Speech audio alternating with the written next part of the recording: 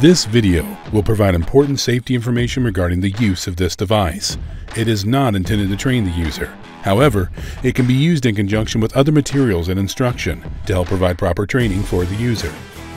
This short video will illustrate methods for using the Bashlin Patriot wood pole fall restriction device. Connecting the Patriot to the pole is straightforward. Simply pass the Patriot around the pole, placing the key into the rope connector body and turn it 90 degrees, then slide it past the latch. Verify the gate is completely closed.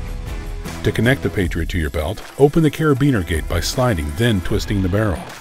Place the carabiners into the D-rings on your climbing belt and verify the gates are completely closed and locked.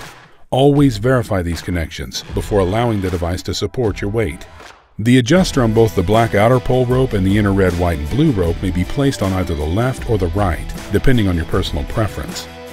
Adjust the pole rope to position the connector and adjuster at the 4 and 8 o'clock positions. Shorten the pole rope by leaning in to remove the tension on the device and pushing the tail of the rope away at a 45-degree angle. You can also shorten the pole rope by gripping the loose end with your fingers and pushing the end on the handle forward with your thumb. The rope can be lengthened by either squeezing the cam or pushing the handle out. Use caution if pushing the handle to control the adjustment. Adjusting the inner rope determines your distance from the pole. The Patriot is properly adjusted for fall rest when the spikes are at a 4 and 8 o'clock positions. Practice these methods of adjustment before using device at heights. Climb and descend with the Patriot by simply rolling the hips in slightly and flipping the device up or down the pole. Monitor and adjust the Patriot while climbing and descending to keep the cam adjuster and connector body in the 4 and 8 o'clock positions. Transition obstacles by first connecting into the secondary lanyard above the obstacle. Tighten the secondary lanyard to remove tension on the Patriot. Then disconnect the Patriot, place it over your shoulder, and take a couple steps past the obstacle. Place the Patriot past the obstacle.